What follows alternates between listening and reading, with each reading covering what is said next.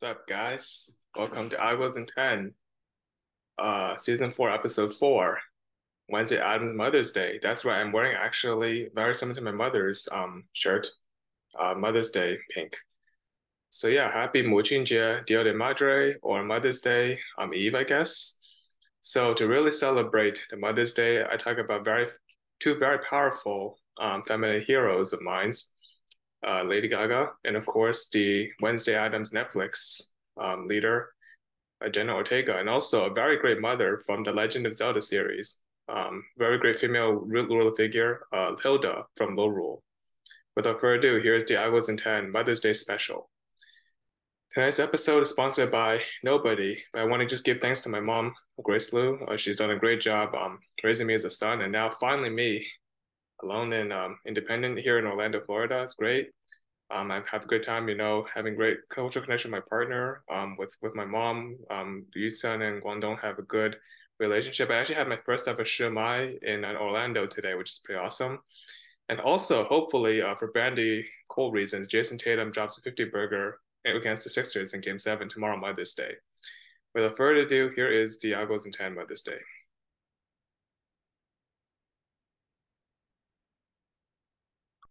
So, this episode has three main parts.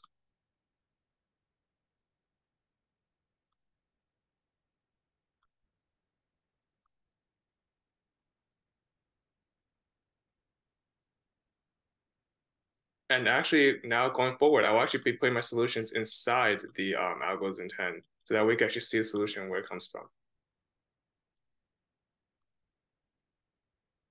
So here we go. Mother's Day, Wednesday Addams and Hilda's Castle. So you can see this is Jenna Ortega for Wednesday. A bit of a, Tim Burton special. And of course, here's the Low Rule Castle, High Rule Castle from Legend of Zelda. So normally I don't put a whole lot of Nintendo references in Algos In. This is the first time since like all the way back in season 1 we had the Zelda episode for the Armos Nights. So it's a nice throwback there. So this episode is all about respecting our dearest mothers, be my mother Grace. We'll code with our list, with our trees, like Algo said. That's really awesome, that song. I just played that. Algo's In version of the Wednesday Addams. So I am a good singer, but not a very good choreographer. My partner, on the hands, is fantastic at both. So begin, I've always, as customer for Algos In, with some LeetCode. So here's some refresher, is this about trees. Pre-order, the root is on the left of tree. In order, the root is on center of tree. And post-order, the root is on right of tree. So why do I do trees for this Algos In? Let me show you. The reason why I chose trees is because a lot of tonight's episode will teach you a lot about conditional switch statements. There'll be a lot of cases and switches, decision trees, and also even within the Wednesday Addams portion, there's something called dining philosophers, which is basically a semaphore mutex type of thing, and that also deals with trees and threads.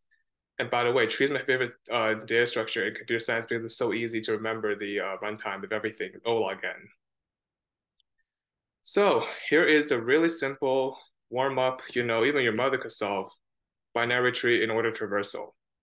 This is something classic from my BU years, CS112, shout out Professor Snyder, and also my Northeastern Algos retake, shout out to Professor Viola, his YouTube channel is fantastic for trees.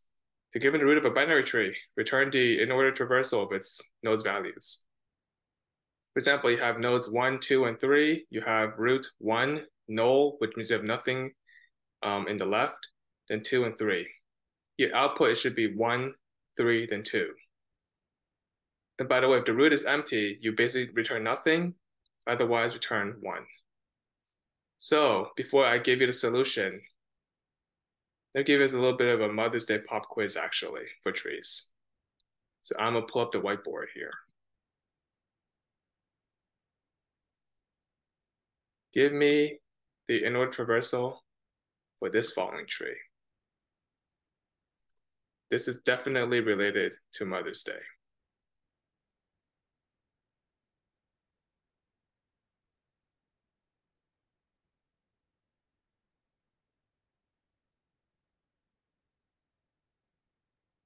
So this is one circle. Here's another circle. And here's a duplicate circle. So you can already tell I'm basically writing out mom as part of a tree. So you can also do string characters for a tree traversal. It doesn't have to be integers. So given this beautiful looking little tree, tell me very easily what is the binary order traversal? The answer should be very simple, but I'll show you how it's done. So in order means you have the root in the top, right? So you want to go from the root. So you want to go from the root in the middle. So go M-O-M. So it's basically mom. And there you go. So M-O-M. There we go, mom. I know how to run the tree. So there goes the drawings.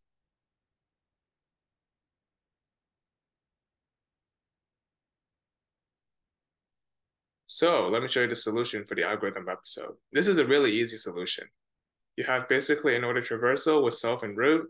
You have a values list to keep track of values. You have a recursion helper function.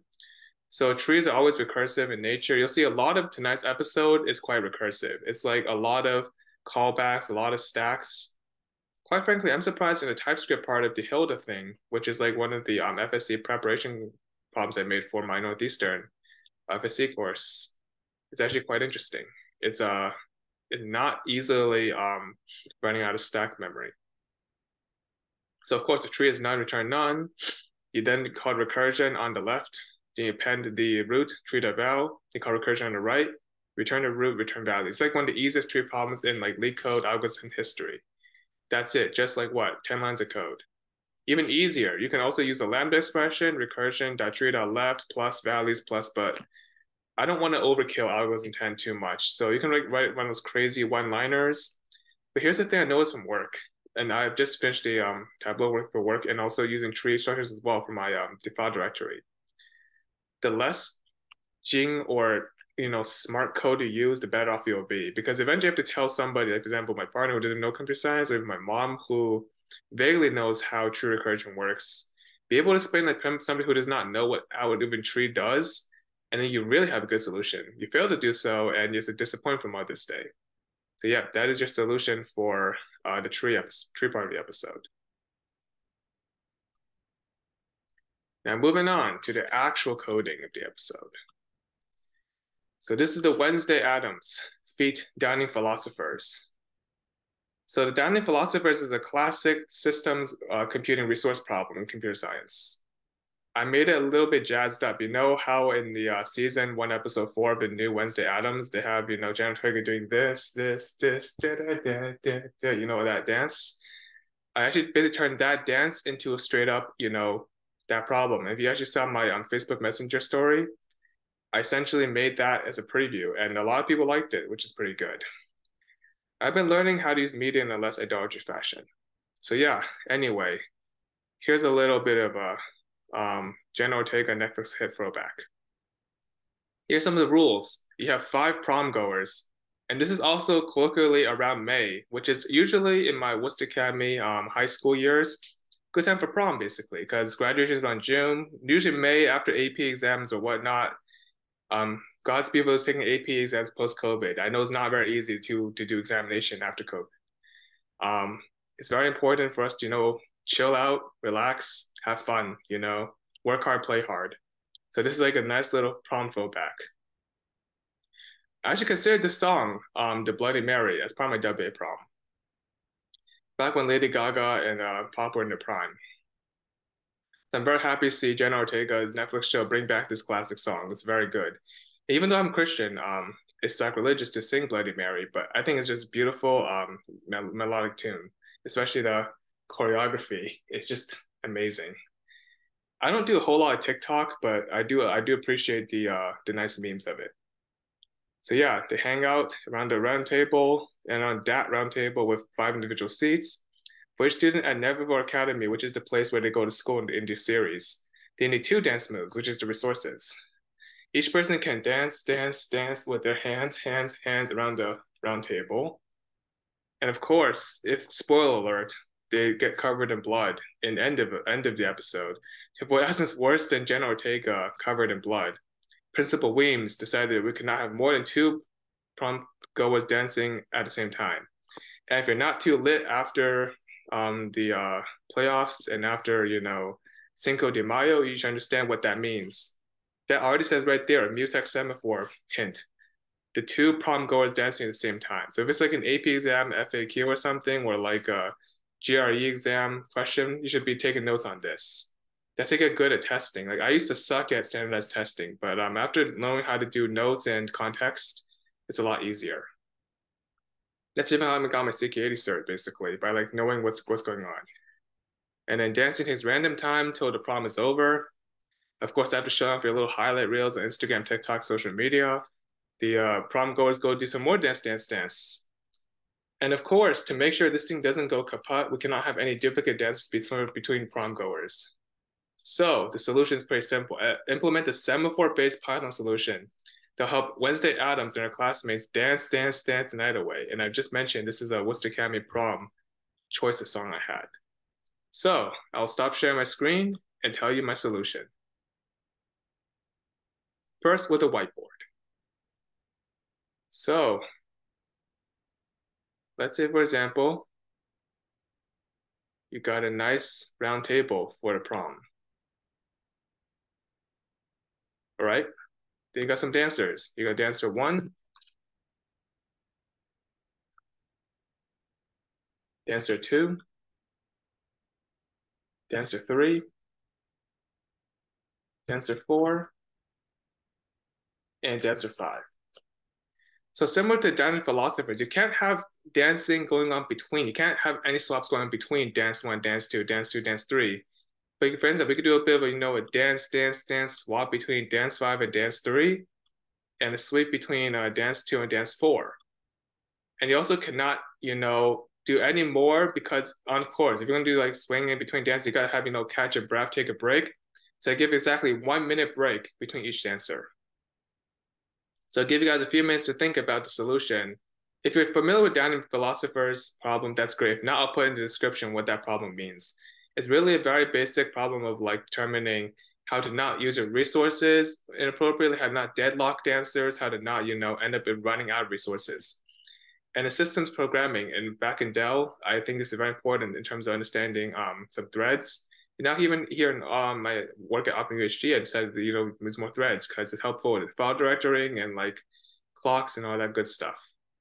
I'm not a huge systems buff, so if you ask me for anything more detailed than that, I am gonna have to say, I'm sorry, ask my systems bros. But I know enough systems to be dangerous at work, which is good. So yeah, here's my solution for the semaphore thingy.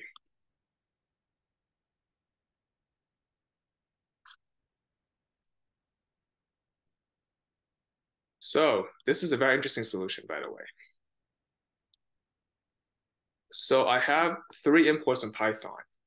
Import threading, which allows you to do threads. Import random, which allows you to do random numbers. And then import time, which allows you to basically determine time.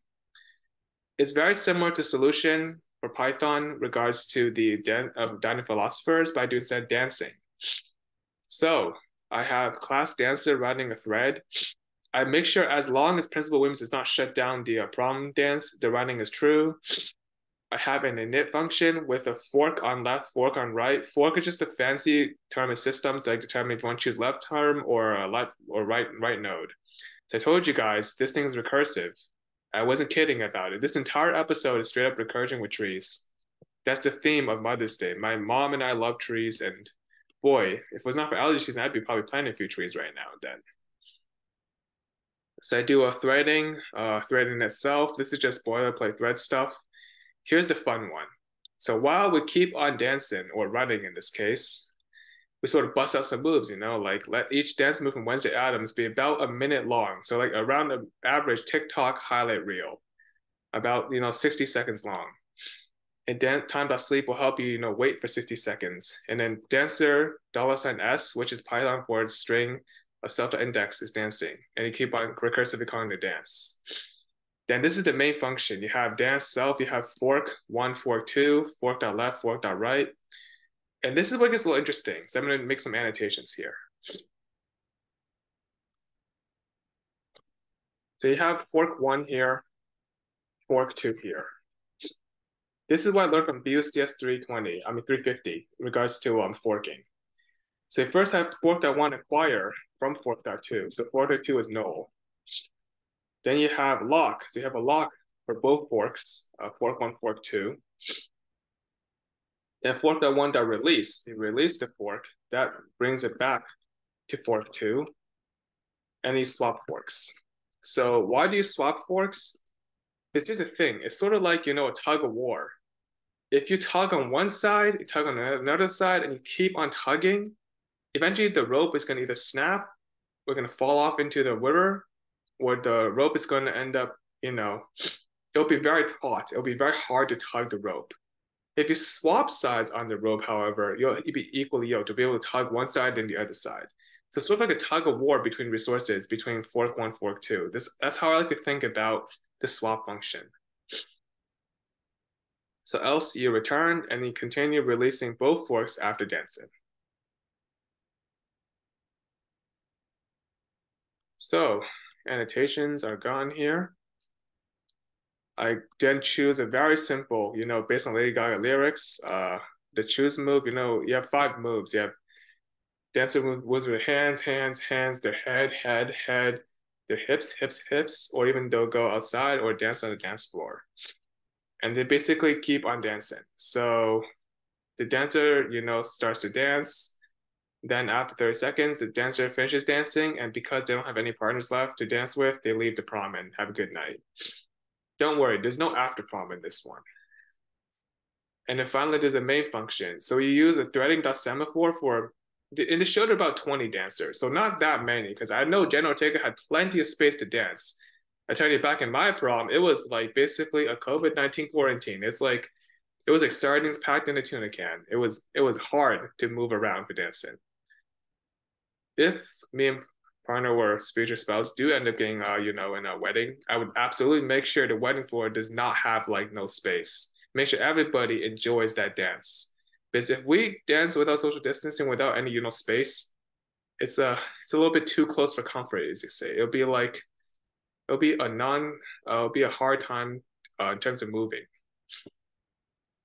So now we bust out the moves, we keep on dancing. Then Principal Weems said, "We're done with the prom, have a good night."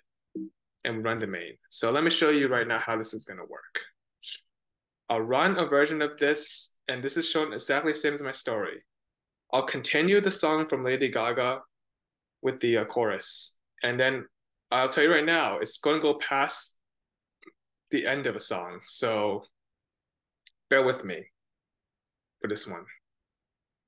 So I'll stop share again. I'll reshare the screen this time with audio so I can show you how it's going to work choreographically. So I'll begin the program here.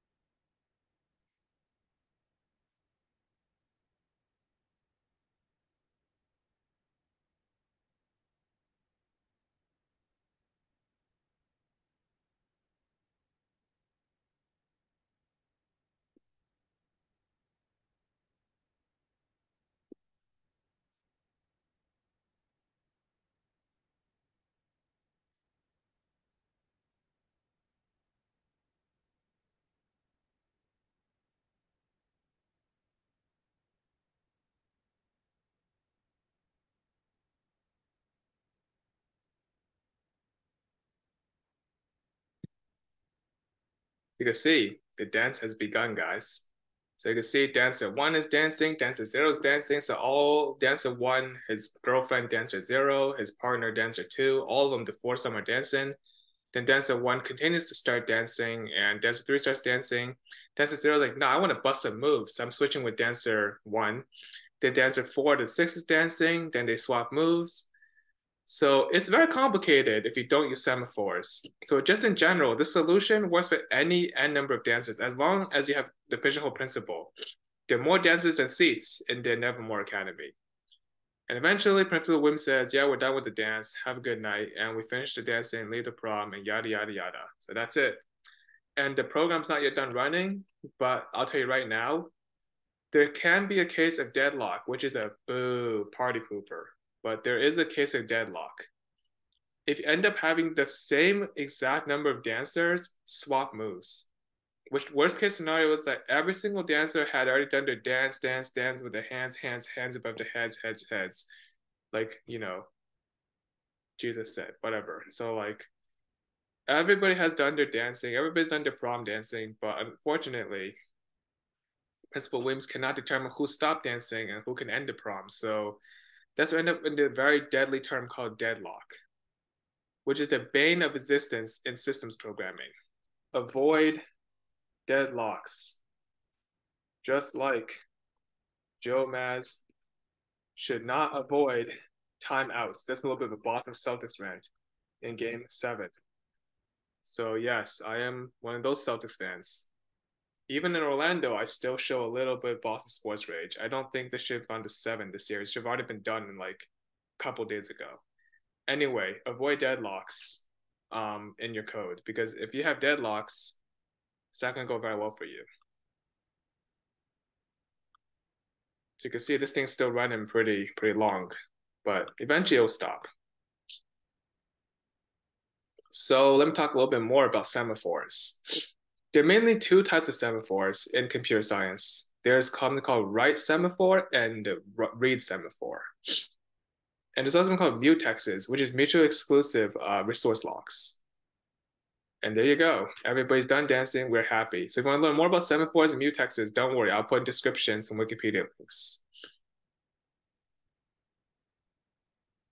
So finally, wrap up the episode and also show a little bit of how come Game Grumps is so funny.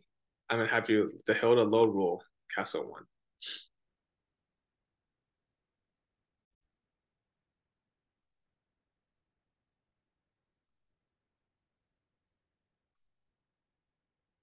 This is the final coding of the episode.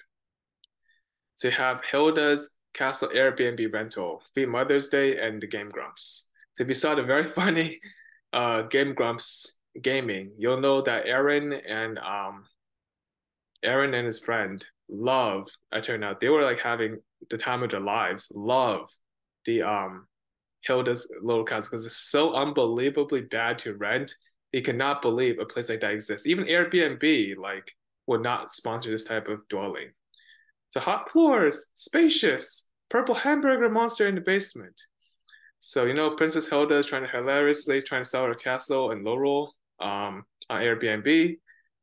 Apparently, people don't take kindly to humor during COVID, and Hilda is left empty-handed.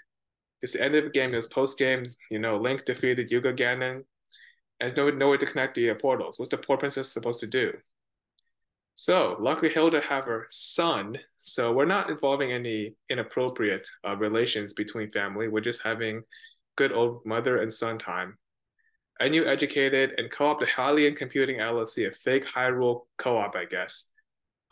His name is Ravio. Yeah, the Ravio guy that takes away your stuff if you get game over in Link Between Worlds.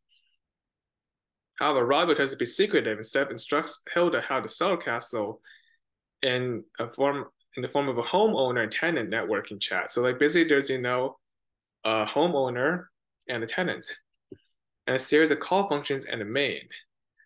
So Hilda is not a computer science buff. It's up to us, Algos In 10 people. Even with the power of the Triforce and Google and the Hylian network, has no idea what she's doing, and she wants us to help us figure out. So originally, we are supposed to implement the entire thing, like how Link kills the soldiers and blah, blah, blah. I feel like that's just too much. It's like a semester project. Because the bonus algos, I could implement everything else live. But one could implement the rental acceptance and denial of the tenant deal. And this does get into more, decision tree stuff. So we're designing the chat so it follows the TCP UDP network convention. So basically talk about like routing, talk about packets and routing. Yet in this episode, don't worry about routing or packets. Just get the transmission working between the server, which is Hilda, and the client, the tenant. So give you a quick, very simple annotation here. Like super simple annotation.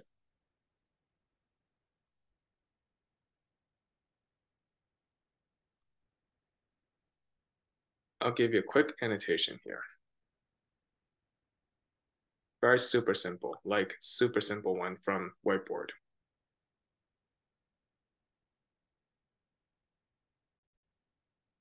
So I'm gonna clear this, I'm gonna save this actually, and then clear this. So here's a really simple annotation. You have Hilda, you have a tenant. So Hilda's like, hey, some, castle for sale. And tenant could either accept or reject the castle sale. If the tenant accepts the sale, which would be awesome because then Hilda doesn't have to worry about money being wasted, he can basically do the following. He can determine the monthly rental price for the sale. So Lower Castle is not entirely for free. You do have to pay some monthly rent. If he rejects it because, one of his friends or partners or somebody died from the Lower Castle because, Moldor, the purple hamburger monster, or somebody killed them, he could tell the reason why he rejected it. So that's basically the very simple decision tree. And this will go on recursively until basically Hilda and the tenant run out of space in terms of like negotiating. So it's like a back and forth type of thing. So enough talking, let's show the code.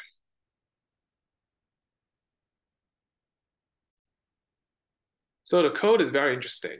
I first used TypeScript, which is like a throwback to Northeastern's FSC course. So shout out to Professor Wand, Bell, and Tip for giving me the motivation from Northeastern years from grad school to do TypeScript. So I have two main classes. I have a Hilda class for Princess Hilda. I have a tenant class for the tenant. I basically create several private and public variables.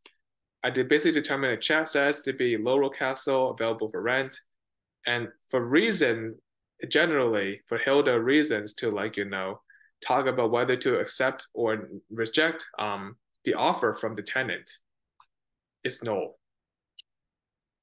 And because, Hilda's renting this Airbnb, she has to get some rent, right? The tenant either, gives her the rent for Laurel Castle, which is going to be true, or Hilda rejects it instead. I have a really simple constructor telling the reason whether the rent's been accepted or denied. So here's some methods. I told you, you could look at the switch statement. That switch statement right there shows that we have a decision tree.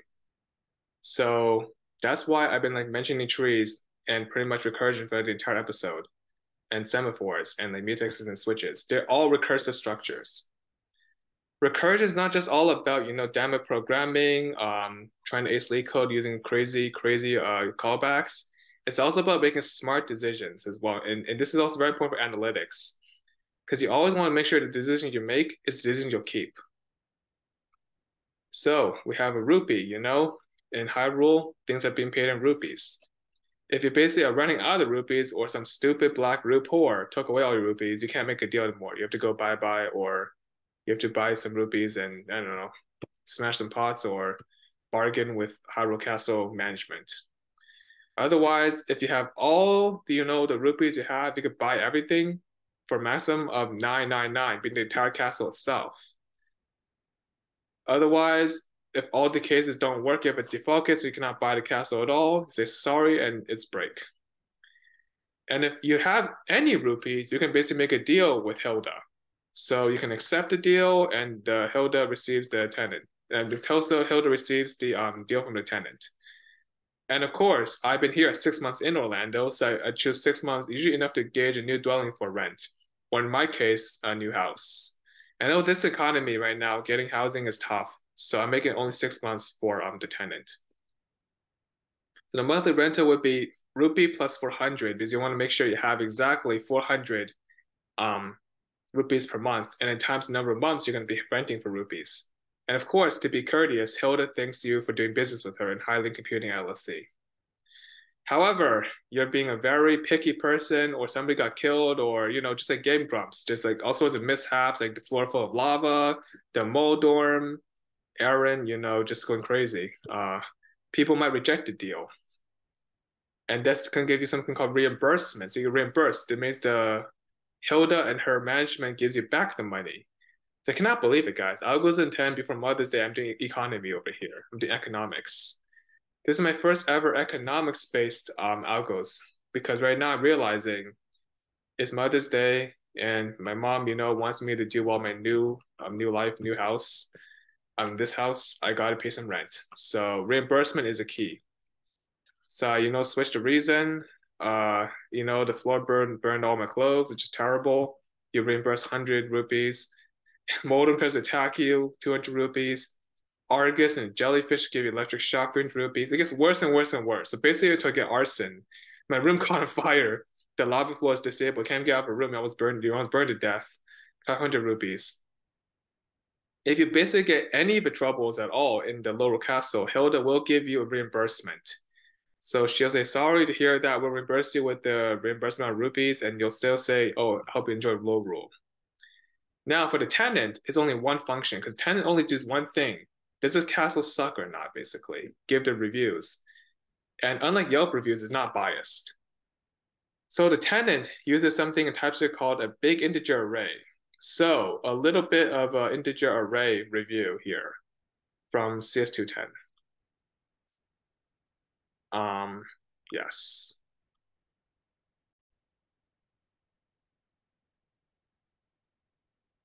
So you know how usually arrays work, right? In terms of memory.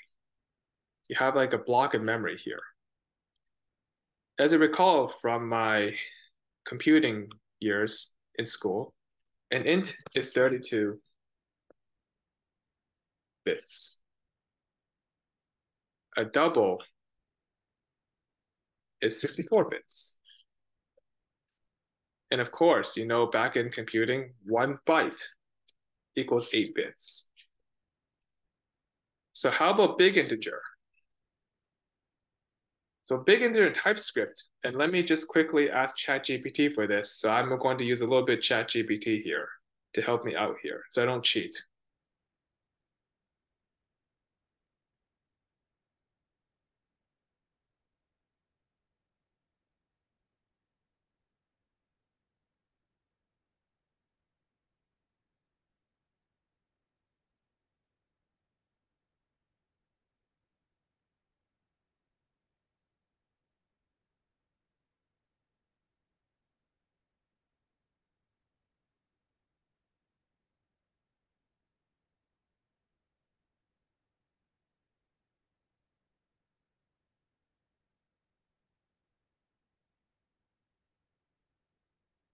So you have a bunch of prompts with ChatGPT. Let me ask the prompt.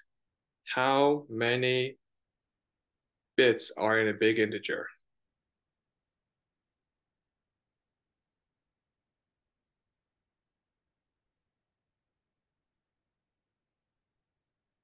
So this is a very cool use of AI, determine some answers.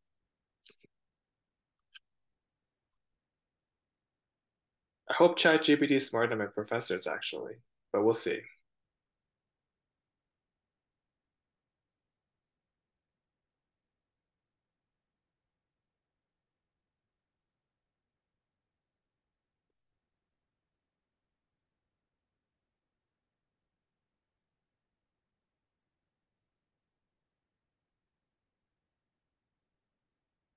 So you have basically 2 to the power 32 minus 1 for 2's complement bits. So this is a little bit of a 2's complement review for padding in computing systems.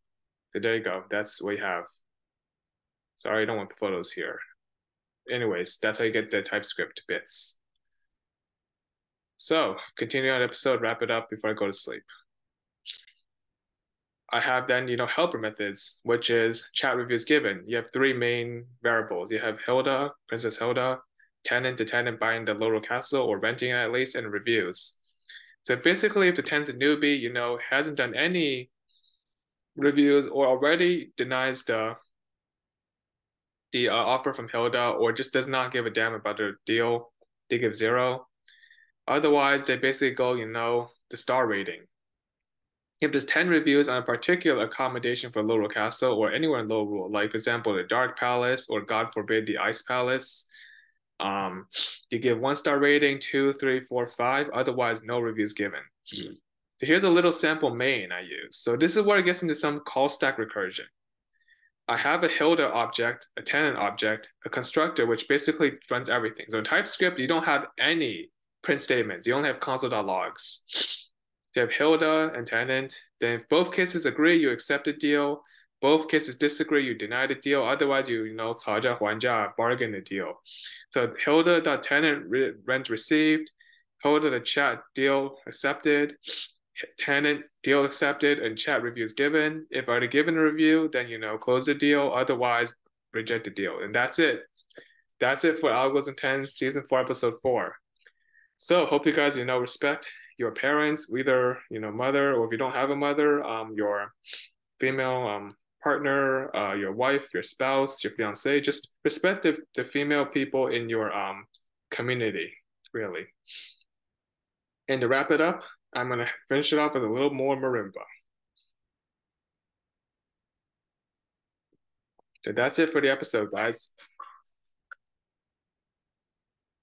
So hopefully Celtics win Game 7 tomorrow. And for Father's Day, 父亲节, we'll have the season 4, episode 5, which is my dad's favorite activity, fishing. And also a warning about phishing as well for computer security.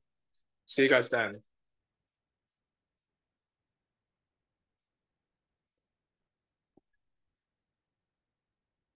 Oh, dance, dance, dance with my hands above my head, like Jesus said. Oh, dance, dance, dance with my hands above my head. Dun, dun, dun, dun, dun. So yeah, there you go. So have a good evening, guys, and happy Mother's Day for those who celebrate. See ya.